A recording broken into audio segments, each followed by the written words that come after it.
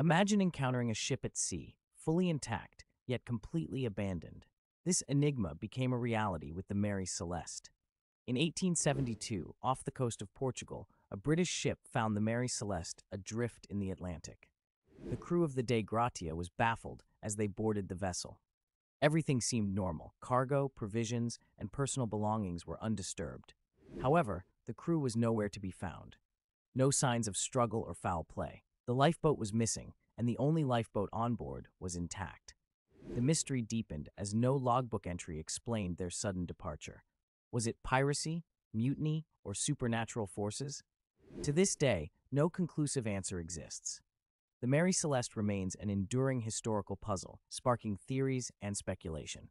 Dive into the fascinating story of the Mary Celeste and ponder the unanswered questions that continue to intrigue historians and enthusiasts alike.